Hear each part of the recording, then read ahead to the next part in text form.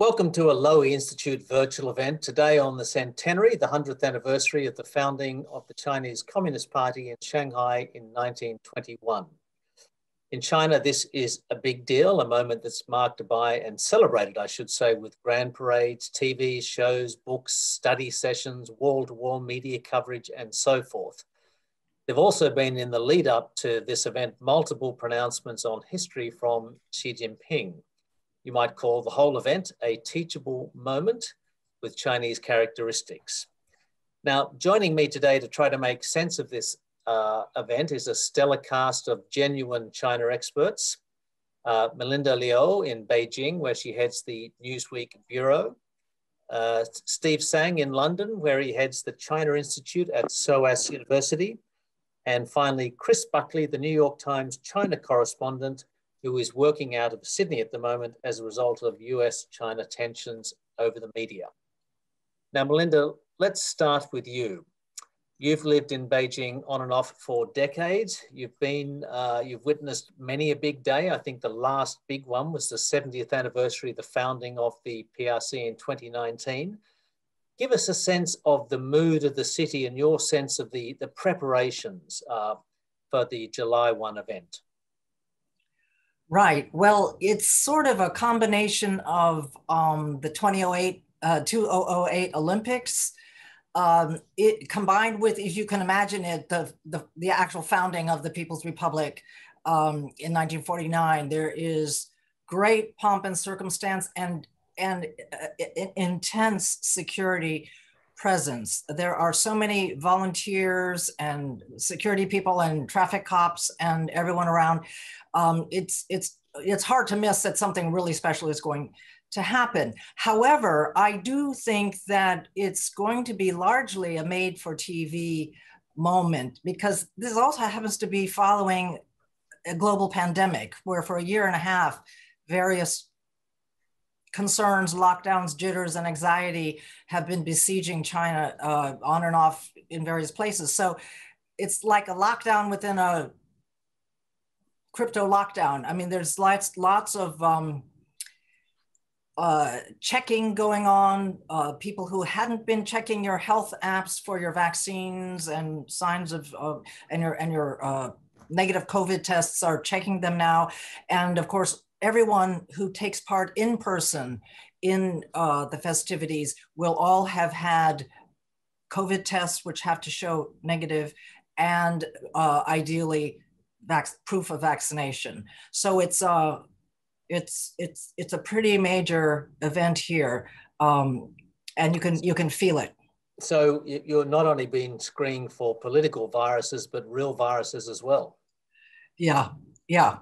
And of course, everyone expects that, you know, the real party will be the viral part, that social media, television, everything you can see. Unlike past national days and military parades, there will be no military parade. We're not going to see tanks in the streets. I knew that actually 10 days ago. Why? Because when they do put out the tanks, they tell everyone who lives along the parade route, you've got to close your windows, draw your curtains, stay inside, and don't peek out. They didn't tell us that this year. And indeed, there is no parade, but they will have fly pasts. 10 days ago, there was the sound of very loud helicopters very close to Tiananmen Square, which has got to be among the world's most controlled bits of airspace in the world. And they had like MiGs with colored smoke trails flying down the main drag. So those we can see. Those are happening high up in the air. But I think there'll be lots of fireworks, lots of TV coverage, but not as much sort of ordinary people on the street as during some past anniversaries. Okay, Steve, now it's important to watch not just what Beijing celebrates, but how they celebrate different events. Has anything stuck out to you in the lead up to July 1? Any themes, any particular emphasis on policy and the like? Well, what strikes me is that this is the 100th anniversary of the founding of the of the CCP. The impression I get is that they are probably more looking forward, looking ahead, rather than looking back to celebrate. This is, I think, something which carries a strong political message, which is that Xi Jinping is ushering in a new era for the Communist Party and therefore for China. I think what we need to bear in mind is that when the Chinese socialism under Xi Jinping in the new era was being introduced in the 19th Party Congress back in 2017, is meant to be preparing for this date and next year, when we will see a real confirmation that this is not a rhetoric, that Xi Jinping's new era, that Xi Jinping thought is not like the like of the three represents or the scientific outlook. They are not for the personal gratification of the leader himself. It is for real. Xi Jinping thought is meant to be the new guiding ideology for China in the foreseeable future. Xi Jinping is going to be the leader for China, shaping its future insofar as we can see.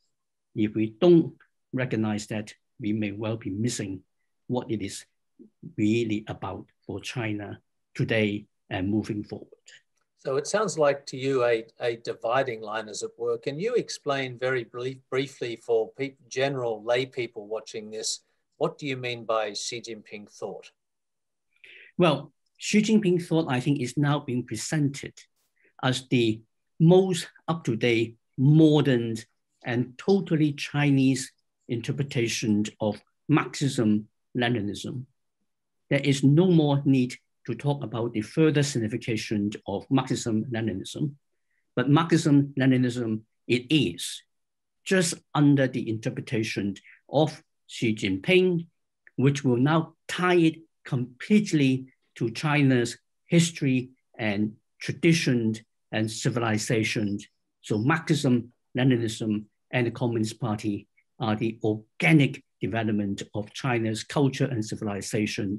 It is the ultimate manifestation of the merging of Marxism, Leninism with Chinese culture, in perhaps the way that Buddhism in China was not seen as an import from India any longer, but a Chinese indigenous religion.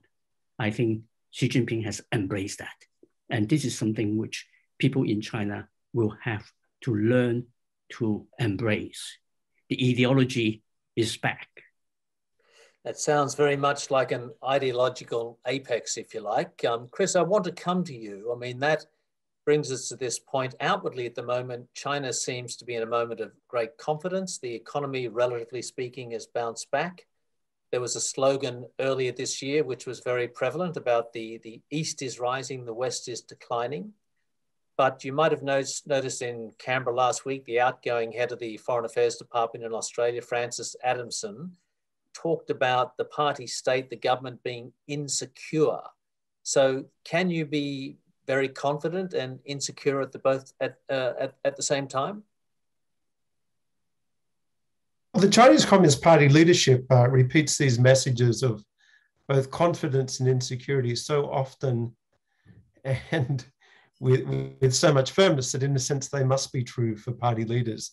I think the way in which we can square the circle of making sense of how they fit together is to go back to what Steve is partly saying here, which is about this theme of China entering a new era of strength and also implicit of contestation as well. So this idea that China is entering a time when there's great opportunity to consolidate its prosperity, its standing in the world, consolidate the standing of the Communist Party, but also this underlying conviction that this process of rising, of consolidation faces dangers and sometimes outright enemies from all sides. So that's where I think the two come together, this idea that China is sort of, I think Xi has said it quite vividly himself, sometimes it is the higher it rises, the greater the dangers are of a fall. And so I expect part of the theme on July 1 is going to be this theme that has come through repeatedly in Xi Jinping's speeches about requiring vigilance and also sacrifice to ensure at this time of opportunity and also danger that people, the party, the nation remains unified. So in that respect, is a sense of insecurity a kind of strengthening mechanism? Yes, I think that's a very good way of putting it. And it's certainly a way of rallying people around this idea that one of the reasons why the party should remain in power is this argument that it provides security and unity for China at a time when the world is looking increasingly insecure and disunified, if that's still a word in English. But at a time when the world is looking increasingly uncertain, part of the message here is that it's the party that can rally people around, that can provide that unity and also that security, which, as Linda said, is on abundant display in the streets of Beijing in the past few days. Now, earlier this last week, I wrote something for The Observer in London, part of the Guardian group, about sort of 10 points in the 100-year history of the party. And I was criticized, which is fair enough, for ignoring various moments of the push for democracy. For example, like Charter 08, the petition which was sent around before the Olympics. So I might get you to all comment on this, starting with you, Melinda. What is the state of alternative political movements to the party at the moment? And is there any ability inside China to express themselves? Well, first of all, I think that one of the very iconic facts about Xi Jinping's administration is that if we thought it was opaque before, think again, it's even more opaque now. I have to confess that there's not a whole lot of transparency into what's going on inside even just ordinary bureaucracy. People don't talk the way they used to talk. I mean, we thought they were already closed-mouthed before, but this is really deafening silence. People are afraid to talk to foreigners in some cases, or they just don't want to. Of course, and there's been a pandemic, so they're not. You know, there's also a kind of a feeling of being sort of more self-contained. You know. There's been psychological isolation as well as real isolation. We don't really know, but there are definitely signs of people yearning with some nostalgia for a time of greater openness and especially a time of greater, shall we say, market-oriented reform, greater interaction with expats, maybe, these are all topics that are okay to talk about. So what do I mean? There might be officials at a very low level, say district level officials in Beijing, in Chaoyang district where I live, who talk to business people and say, oh, a lot of expats have left and there are a lot of empty offices in the central business district. So now let's have a project to build, wait for this one, low-income housing that expats can actually afford in Beijing so that they'll come back and take part in building our economy. Okay, first of all, it's true. A lot of people can't afford to live in Beijing, both Chinese and expats. But the idea that somehow let's get expats back, I've heard that from more than one direction, also in Shanghai. Again, local level people saying there used to be, our population used to be 7% foreigners, and now because of the pandemic and other reasons, it's down to 1%. But our most innovative moment was when we had 7%, and now we'd like to get back to 7%. These things are okay to say. There are many other things that are not okay to say. But some analysts have talked about the politics of funerals. There have been a couple of elderly and prominent, somewhat relatively liberal people who passed away at an advanced age, and the sorts of commentaries that have been aired about them, people who have gone to their funerals or sent wreaths to their funerals, and what do they say on those wreaths? There seems to be some kind of slight feeling of a bit of nostalgia for a more open sort of market oriented era of the past. Steve, do you have any thoughts on that? I guess from your first answer about the firmness of Xi Jinping thought, do you see any avenues for expression of alternative views of China's future? Well, I think alternative views for China's future exist in China. It's an enormous country with huge amount of diversities among people. The issue is whether they are articulated and how they are articulated. Here, I think we have to get back into a reality that after the Tiananmen massacre of 1989, the Communist Party did steadily increase the scope for internal policy debates at the top echelon of the party. And that was largely closed down after the 19th Party Congress of 2017.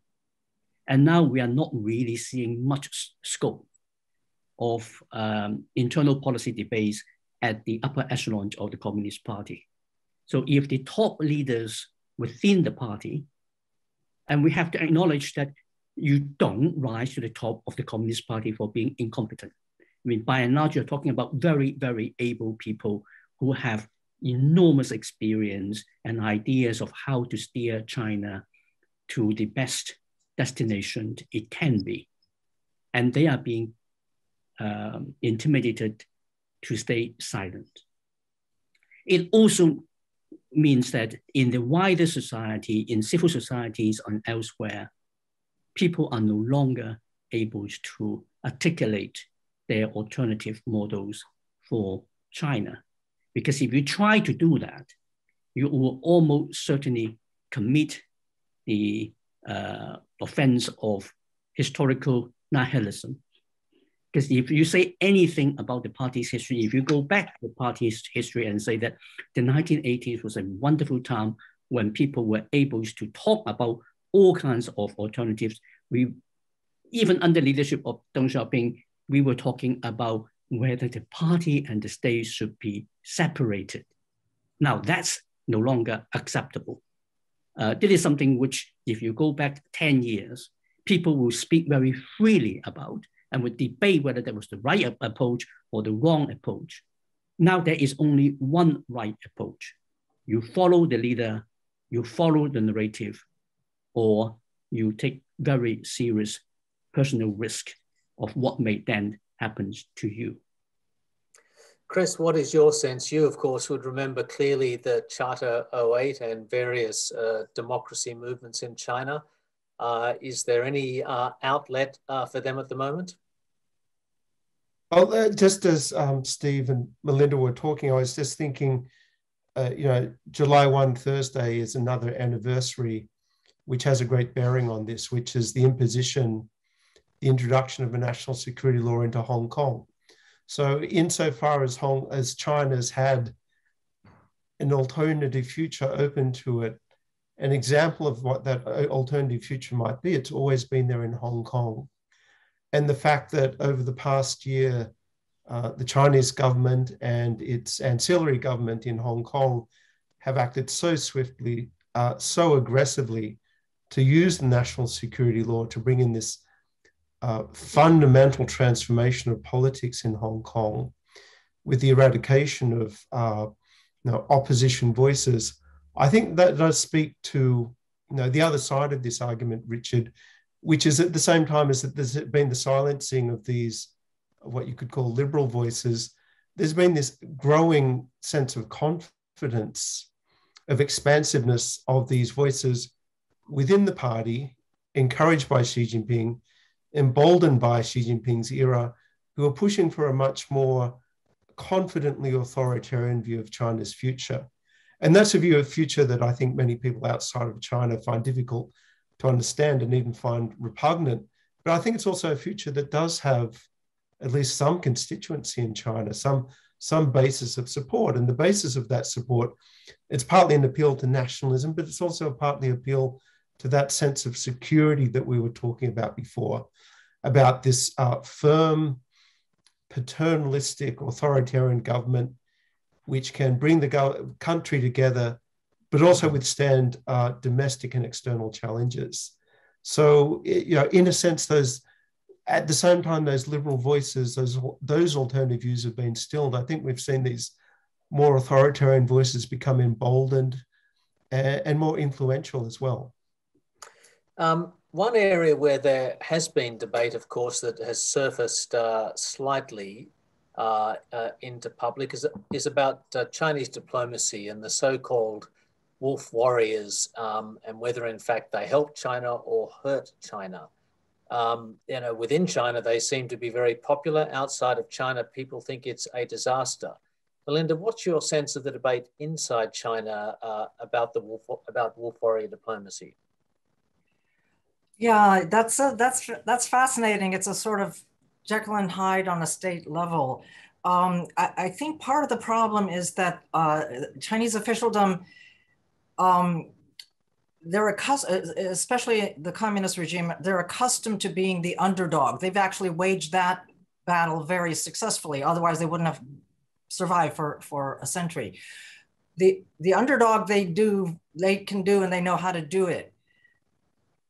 They don't know how to do top dog. They don't, it's not too clear how you're supposed to act if you are number one, and of course now we're getting to the point where people see China as aspiring to number one, but they don't know their only models for how you act as number one is, Britain 100 years, 100, 200 years ago, or the United States. They see them as very aggressive and very assertive and very exploitative or colonialist.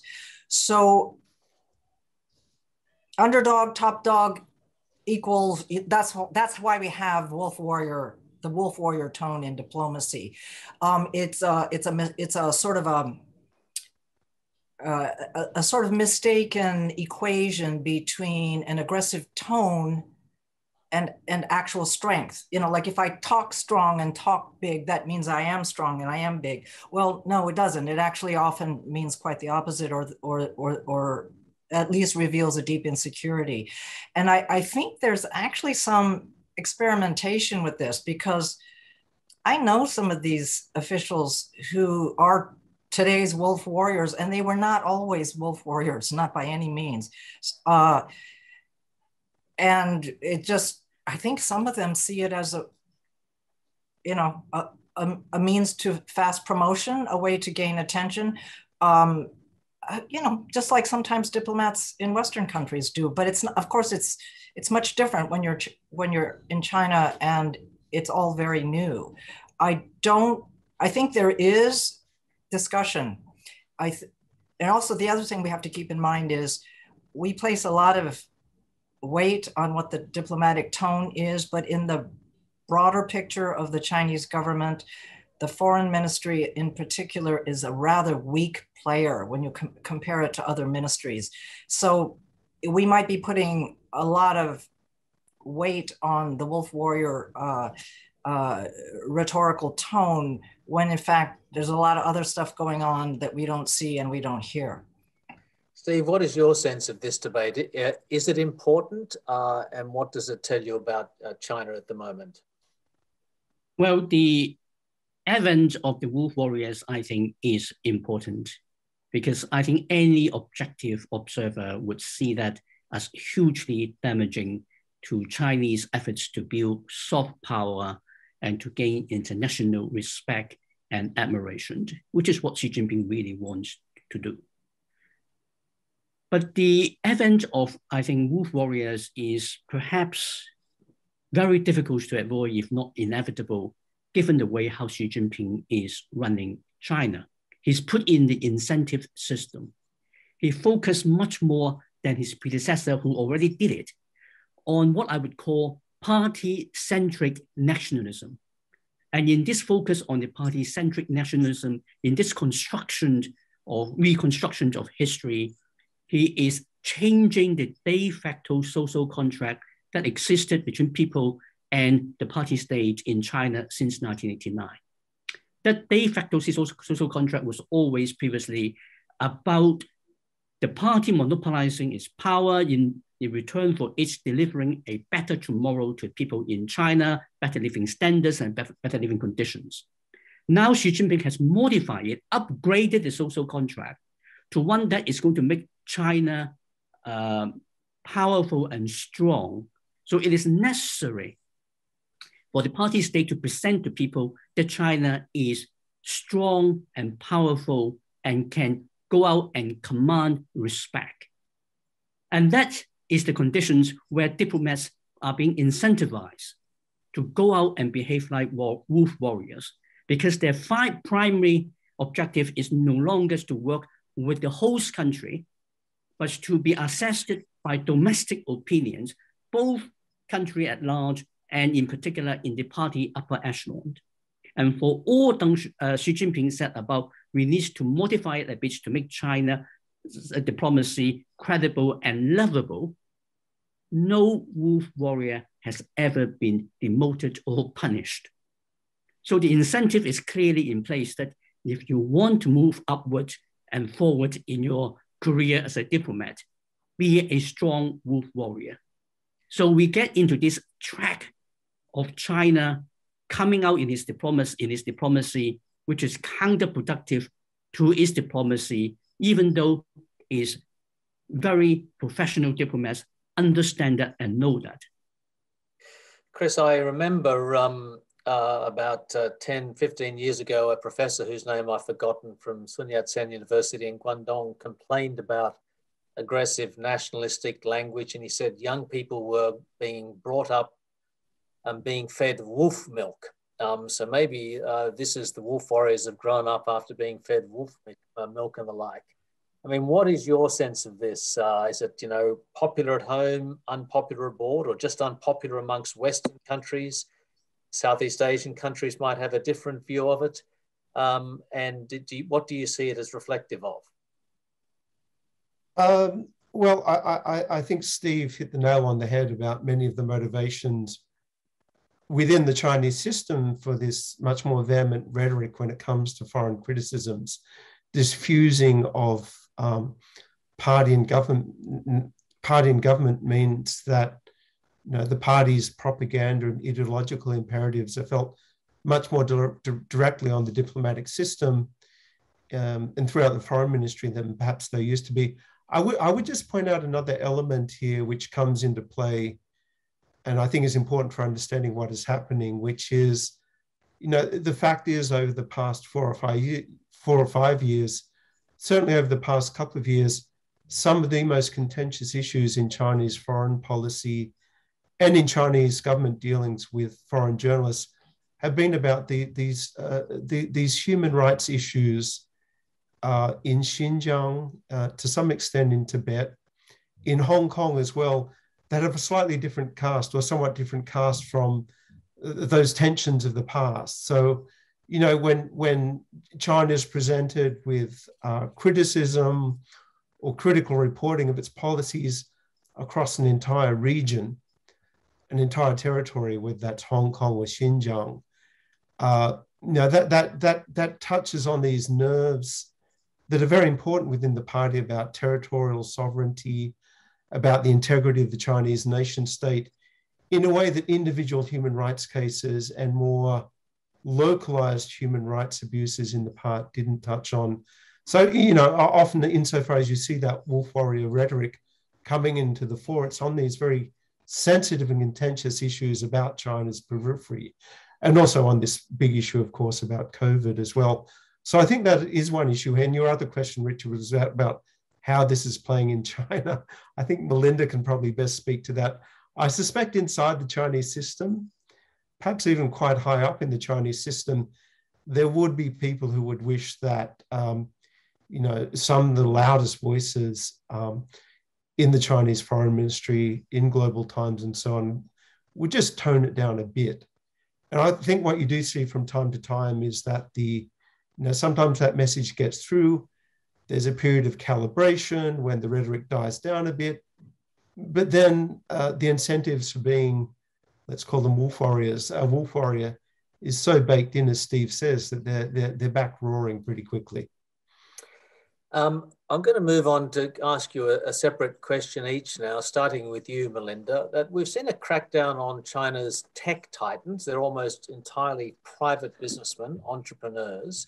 That's on top of the jailing of a number of other and also disciplining of a number of other private entrepreneurs in recent years. Is there a concerted effort to actually transform the private sector and make it much more a political base for the party? Or is this just, a sort of cyclical disciplining of the sector to make sure that they behave? I think it's a somewhat of a combination of both, but I think you've pointed out a very important fact also, which is that we might have once upon a time thought of the Chinese Communist Party as, dominated by the proletariat, workers and peasants and the downtrodden in society who brought down a capitalist and bourgeois ruling system. But today, those rich people are the party. It came home to me when I saw a lot of this, the armies of street sweepers who are out there on the street with, all the bus drivers, all the policemen, all the security, they're quite happy to do everything they can do to make this party for the party be a big one. But more and more, the party people are themselves well-to-do. They use the party for networking. They see it as a fast track to a good career and a good life. And I think it's I think there is an idea that you can't let private entrepreneurs get too far ahead of things, because once you have economic power, then maybe you'll want a bigger political say. I think it's kind of fascinating that Jack Ma, of course, who is now invisible, having a lot of issues in his once former corporate empire. For a long time, he didn't want to say that he was a party member. And then eventually it came out that he was, not that he was a typical one.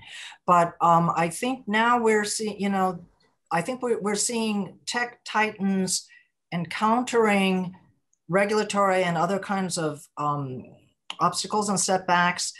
But the ones who will survive are the ones who find the way to be both entrepreneurially successful and to work with the party, or even to be a staunch party member. I mean, yes. Yeah. It's a new ball game in that respect. I mean, in the West, of course, we complain about the cancel culture, but the cancel culture in China is quite something when you look at what's happened to Jack Ma. Steve, I want to go to another topic now for you. You've done a lot of work over the years on Taiwan. There's been a lot of discussion about Beijing increasingly willing to gamble with military action on Taiwan, if not today, then maybe about by 2025. Do you think there's been a change of tone on Taiwan, and what does it mean? I think what we have to bear in mind with Xi Jinping is that when he is finally finished, he expects China to be one united country, one strong, powerful, united country respected by all, for which he will have to bring Hong Kong tightly into his fold and to bring Taiwan into China's fold. I don't think he is in a desperate hurry to get this done in the next 5 years or so, but he will not leave it unaccomplished before he is ready to hand over to somebody else. And the reality with Xi Jinping is, of course, that when he hand over, it will be a result of a biological clock ticking and not his personal choice of finding an anointed successor and handing over power that way. So I think we are looking at something more like perhaps like 20 years. The man is 68. So past the 10-year mark from today, I think the risk that the PLA maybe orders to do something would increase significantly year by year.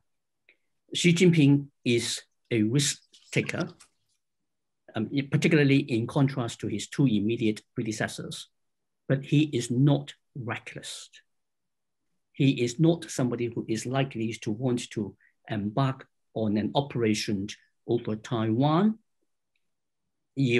because he knows if that operation should fail, it could fundamentally destabilize his hold to power within the party and therefore in China. So he wouldn't want to take a risk like that. He will only do so when he feels that China has the capability to take Taiwan and to deter the Americans from interfering so that he can actually get Taiwan or force Taiwan to accept unification with the mainland. But very interesting. It is going to happen. Chris, I wanted to ask you about the Uyghurs. This has been I think we're about 3-4 years now into the construction of the re-education camps. So long, in fact, that China says many Uyghurs have graduated from these camps and have gone into work in various factories or gone home and the like. Can you give us a sense of where we are on the Uyghur issue right now?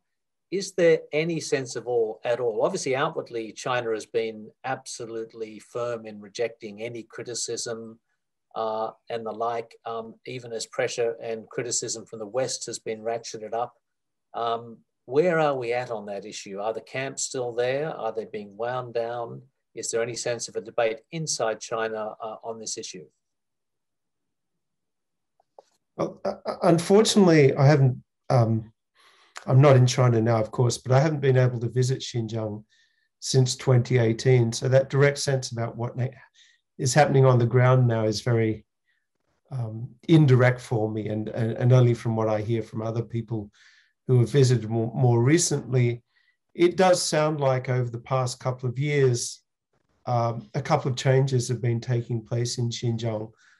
First of all, it does seem that the leadership of the region and the leaders in Beijing feel confident enough about their control over Xinjiang that they've taken away some of the most egregious aspects of security that really stood out for you when you visited, certainly up until later in 2018. So, you know, the nests of barbed wire that were around every public building and schools and so on, the checkpoints that were everywhere, especially for Uyghurs and other national minorities there,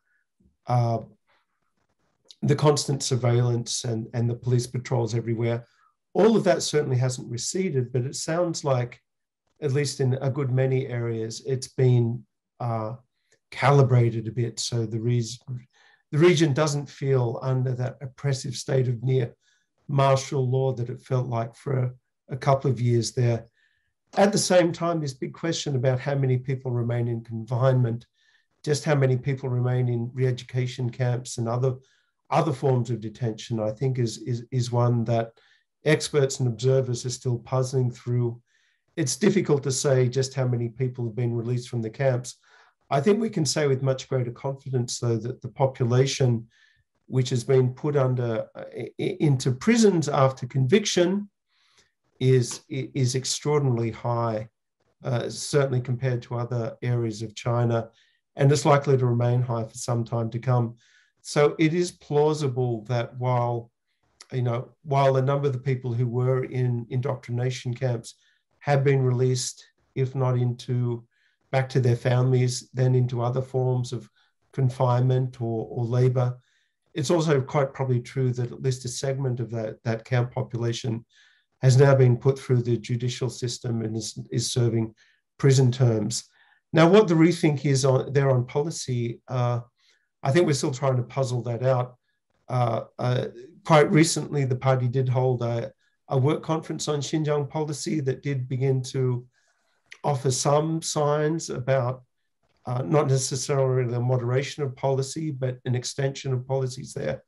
I think what we're waiting to see now is how those policies unfold in the next few years, especially if as seems likely there's a change in the leadership of Xinjiang in the coming period. Chen Quanguo, the party secretary who presided over the enormous wave of detentions there, is getting pretty due for replacement fairly soon. So I think that will be something else we'll be looking at. Thank you. Now I'm going to ask some of the Lowy Institute members and the like questions which were emailed in. I should try and keep this related to the party itself. Melinda, starting with you from Andrew Bain, any chance of a woman standing committee member? I think there's one woman Politburo member, and to my memory, there's not been a member of the standing committee, that is the inner circle of the Chinese leadership, ever since 1949. And of course, if you look at people coming up through what is a hierarchical system, there are very few coming up through the system as well. It's really amazing if you think about it. Have you looked at that issue recently? Do you see any women who are likely to be promoted? I haven't actually looked at the issue in terms of the Politburo Standing Committee, but overall, over the past few years, I haven't been looking at it much because it's all bad news for women in politics, particularly at that high level. One could not have thought this would be possible, but things have actually gone backwards. In other words, as we became more modern, there became fewer women in those higher levels. Of course, in the past, many of them were probably what we would call token women, or women placed in high positions due to family or other connections, sort of princeling type connections. Nonetheless, it's been very disappointing, I think, that the current regime has gone so far backwards. Well, this whole thing is kind of unusual. I would never in my life have thought there would be nostalgia for Jiang Zemin, but there is some of that in some circles. It just never occurred to me that things would go backwards like this. We've now got a question from Michael Wadley for you, Steve, and I'm paraphrasing this. There's lots of talk in recent years about China exporting its system, I guess, or aspects of it. It's very hard to export the system holus bolus because it's quite unique. But certainly the conversation about this has changed within China. What do you think China wants to do in promoting its system overseas, and does that mean exporting it? I don't think China is planning to export its particular system to any part of the world. It is not the same as the Cold War era when they were trying to export revolution. What they are trying to do, and I think they do take it very seriously, is to make the world safe for authoritarianism, so that democracy is not the only narrative, that democracy is not the only direction of travel for governments to develop. And making the world safe for authoritarianism is ultimately to serve the best interests of the Communist Party in China itself. A world safe for authoritarianism is a world that cannot have a color revolution that spread to China and undermine the authority of the Communist Party. So that is pretty basic. A world that is safe for authoritarianism is also a world that is more welcoming to China playing a more assertive and stronger and influential role in global affairs. It will be a world that will counter the dominance of the Western powers led by the United States.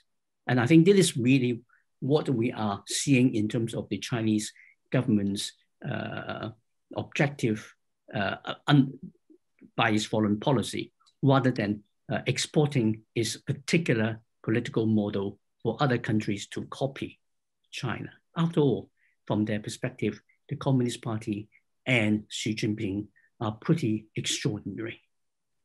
It's Yes, I always, others come back. yeah, when people talk about exporting the Chinese system, I often ask them, I mean, could you have an organization department in the Democratic Republic of Congo? And obviously the answer is you couldn't. And so I don't think it is really exportable as a single unit. Now, Chris, for you, from Nicola Sabadini, she's asked about the serious points of tension within the party. We've sort of talked about this, but in asking you that, I'd like you to think not just about, you know, the sort of binary you often get stuck in about, you know, democratic impulse versus the strong party. What about within the ruling group, within those sorts of people who, you know, are making the case for the need for a strong party to rule China? What are the points of difference there? It's a very good question, Richard. I'm not sure I have an easy answer to that. So within the ruling elite, what are the different points of perhaps debate or difference that we may see emerging in some form or another? I'd have to think through what they are. I do think one point of, I wouldn't call it a debate, but I think a point of pressure that the party leadership and party elite is going to feel more acutely going into next year and beyond is this question of political succession and transformation under Xi Jinping. So assuming that he remains in power for at least another 5 years, I think almost inevitably within the party elite, even within levels, you know, parts of the leadership, there's going to be questions that arise about what is the game plan for China's process of succession and transition going forward. And I think what we're going to see is those points of pressure. If Xi Jinping doesn't offer a clear roadmap, say at the next party congress, either a particular successor or a cohort of potential successors, or at least an idea of where the country is headed in terms of the next transition, I think we're going to see some uncertainty there. As I said, points of pressure about, you know, what is Xi Jinping going to offer us? You know, what does happen if, you know, if Xi Jinping's health runs into trouble, or if there's a need for considering who the next leadership will be? I think that's one broader issue that's going to come up. I think possibly the other issue that becomes a point of contention, even among officials who are not necessarily self-described liberals, is this question about the future of the economy as well.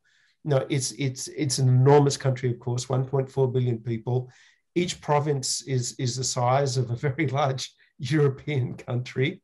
And so each province has its own motivations, its own interests, its own demands when it comes to you know, the priorities for economic development, resources to be allocated from the central government, and what the overall national strategy should be.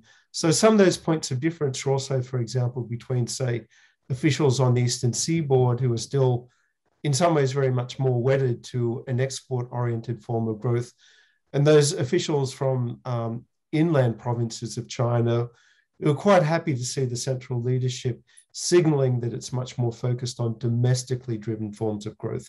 So that may be another source of potential debate that we see at least continuing in China in the next few years. Yes, Melinda, on that point about the succession issue, which I think is a big issue, you know, somebody asked me the other day on a webinar to, you know, for me to look into the black box of Chinese politics and say what was going to happen with succession. And I said the problem is when you open the black box, it's still dark inside and you can't really see. But Chris makes an interesting point for people who are critics of Xi, for people who are supporters of Xi. Do they necessarily want him to stay on in perpetuity? And is that a potential source of tension in the years ahead? I think Chris made really good points there. I think the question of succession it has to be watched, because even if you love everything that Xi Jinping did, he's mortal and he will not be here forever. And if there is no plan for when he's no longer here, that itself is destabilizing. And of course, not many political parties last as long as a century, or dynasties for that matter. And succession has always been a really tricky wicket. And so for those who care about lasting beyond the lifetime of one person, yes, it is. And it's going to be a big focus, particularly if things remain opaque and unclear for longer than what people find comfortable. And then I also agree that in the economy, there's some potential fissures. And one of them, which cuts in very unusual ways, non-traditional ways, is the question of, okay, we're now supposed to be green. We're supposed to be clean. We're supposed to use clean energy, get away from fossil fuel, save the world, climate change. Only China can do it. Or, during the Trump era, it looked like only China could make that commitment. And now Biden is back. However, there are some very, very serious issues, like how deeply can the ruling team cut into its own power base by telling the coal bosses, hey, look, you guys are, you got to clean up your act. We're going to shut you down. We've actually seen some major coal mines being shut down. And people were wondering, is this green thing for real? But when you start weighing the cost in terms of political support, that's going to be a very, very difficult situation, particularly because the rhetoric has been pretty green, pro-green, or at least aspects of it at the top level. It's the implementation that will be a really big problem.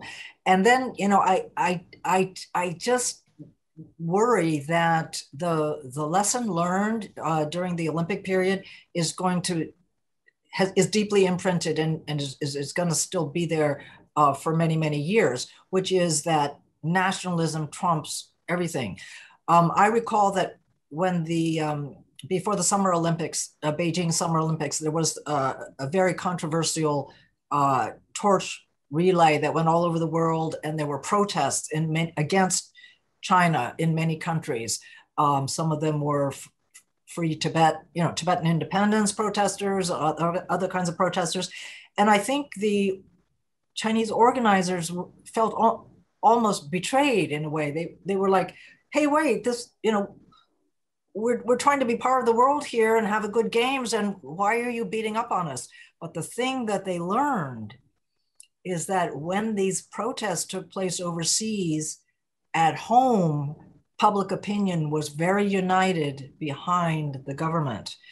And the lesson was, if there was ever any question about how we want to keep people behind us at home, nationalism will do it. And I just worry that will become a very reflexive thing as we go further into this key transitional period.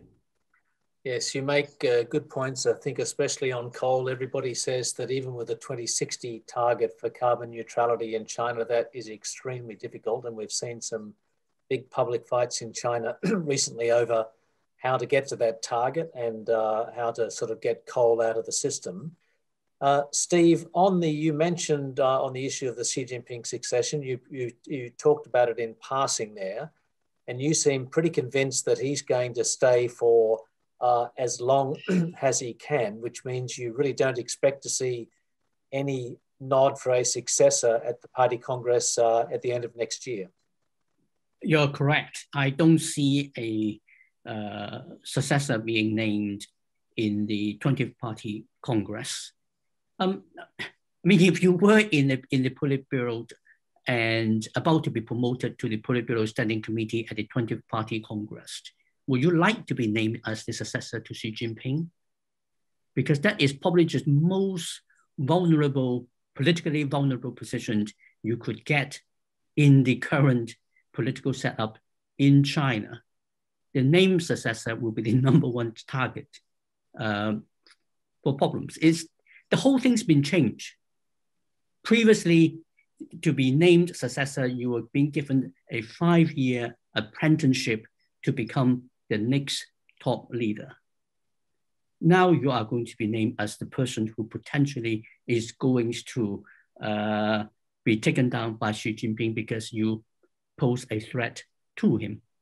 So I don't think there's going to be a huge amount of lobbying amongst the 6 or so people who will be named to the Politburo Standing Committee at the 20th Party Congress to be identified as Xi Jinping's successor. I mean, let's not forget that in the 19th Party Congress, Hu Chunhua was smart enough to make it clear that he was quite happy staying where he was in the Politburo and would rather not be promoted to the Politburo Standing Committee, knowing perfectly well if he were, given his background and his age and public expectations, if he were in the Politburo Standing Committee, he would be seen as a potential successor. That would make him extremely vulnerable. For personal political survival, he didn't do that. I think most of your people who will be promoted will be smart enough to learn that lesson. I love that comment on the poison chalice. The most dangerous position in China is to be number 2 to Xi Jinping. So a final question, which is a little bit theoretical, but I kind of like this from one of the Lowy Institute members, Graham Shaw, and he talks about the Minsky moment as applied to Chinese politics. Does stability inevitably breed instability? Now, this is a financial markets theory. He's trying to apply it to Chinese politics. I'll ask you first, Chris. Once again, I've given you absolutely no notice. 1 minute each from all of you on this, starting with you, Chris. Does stability breed instability? Well, luckily, Steve has already given half of the answer, which is this conundrum, which is going to get deeper in Chinese politics, of an extraordinarily strong incumbent leader, Xi Jinping, who is so powerful that it's going to be very difficult for any potential successor, not merely to emerge, but also to amass the authority and influence to become a confident successor when the day comes when Xi Jinping passes on the baton. So, I'm not quite sure whether we'd call it a Minsky moment. I'm not an economist, but there is a kind of a structural issue here that has nothing to do with the horse race about who the particular leader is, but about this contradiction between the power that Xi Jinping has amassed and institutionalized through the positions of the party general secretaryship, through the Central Military Commission chairmanship, and even in a sense through the presidency, how he's institutionalized all of that power around himself and the difficulty that creates for then passing on to a successor in some form. I do think it's going to be an extraordinarily difficult navigation effort to smoothly cross over into a new leadership. Melinda, do you have any comment? Does stability breed instability? In my mind, I think it depends on the toolkit for stability. I think that in general, an obsession with stability is about the most destabilizing thing you can have. But it's not a simple paradigm, and I've been wrong. And I've been wrong regarding a Chinese society, and that was Taiwan, where I lived in the 1970s, which were dark, dark martial law days. I mean, you talk about repression, that was bad. I was a journalist. I was followed. At one point, I was banned. Lots of things were happening. And Jiang Jing, I'll just say one word. I won't talk about the Minsky moment because I don't know, I'm not very familiar with that. But the thing I am familiar with is the Jiang Jingguo conundrum and solution. We all thought that here he was, the son of Chiang Kai-shek, of course he's going to be just like his father, iron fist, Leninist type party. And he had a few years of heavy hand, quiet, but tension under the surface. And then to his credit, mid-80s, he said, okay, we're lifting martial law, we're democratizing. And lo and behold, it actually happened. I would never have thought that could happen. So he had tools that and a scale that are not today's China, but it's not impossible for this to happen even in a Chinese society that started out as a very by the book Leninist style party, which was the Kuomintang party in the 70s. Steve, final word to you very quickly on that point. I would just like to remind us that for all his sins, Hu Jintao, in his decade of rule in China, was moving the Communist Party into a very unusual way.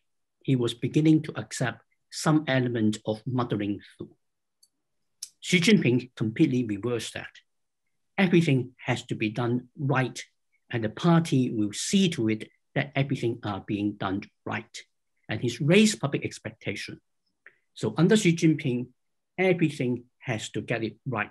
The party must get it right every time, all the time.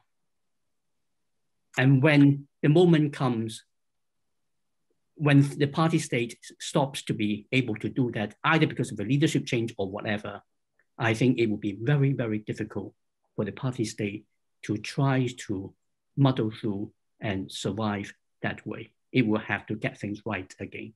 Unless China is extraordinarily lucky to suddenly have a successor to Xi Jinping who will be able to deliver the same kind of strong leadership and making sure the party is getting it right, that may be the moment we have to be watched as a very difficult moment. We won't get much warning when that point comes.